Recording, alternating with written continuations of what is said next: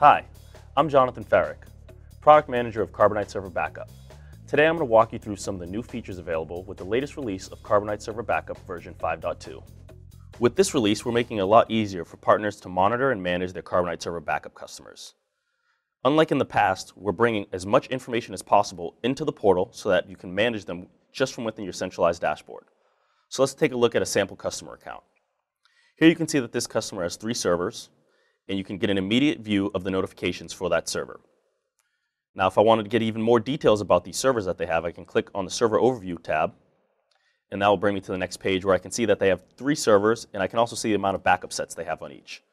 You also get a glimpse into the total amount of storage that you're using both locally and in the cloud for these individual servers, as well as the status of every backup set for those servers. So what you'll see over here on the right is you'll see failures, the warnings, and the successes. And this will be the last status of each backup set that you have on those machines. Now let's say we want to take a look at this server here, FS09.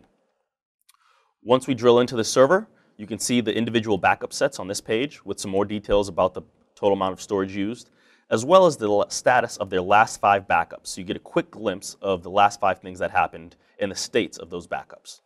Now if we take a look at daily backup that has a failed backup, and we want to see exactly what's going on, we can click into it. Here we get an even more detailed view of this specific backup set. You can take a quick glimpse of the last backup and see that it failed. You can see their storage and retention settings, as well as their backup schedule, and a quick calendar view of those last backups that they had to see some of the statuses as well. A little bit below, you can see all of the backups that have happened and the cycles that they belong to. So you can see their full backups and all of the corresponding incremental backups that belong with it, as well as details about each, such as the size, as well as statuses. Now if we were to go back up and take a look at this failure, you can see the notification, and you can click to learn more, which will take you to one of our knowledge base articles, or depending on the issue itself, may give you a quick hover over to give you some steps to rectify the issue. Now let's say we want to change someone's retention. Rather than actually having to go to the machine itself, you can just click on Edit Retention here, and this will bring you to a page that you can get a quick overview of both the local and cloud retention if you did want to change it for your customer. So let's say I did want to change it. I could change it to 6 for this one and maybe go over here and I'll change this to 6 as well. Once done, you can save it. You'll go back and you'll see now both my cloud and my local retention are set to 6 as I did on the previous screen.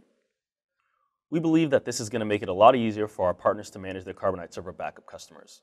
In the past, you had to connect to each machine individually in order to see the status or errors that were occurring on the server. With this new release, you'll be able to go to your centralized dashboard and get a quick and easy overview of everything that's going on with all of your Carbonite Server Backup customers. For more great how-to knowledge, take a look through the channel partner playlist on Carbonite's YouTube channel. Thanks for watching, and thanks for being a Carbonite channel partner.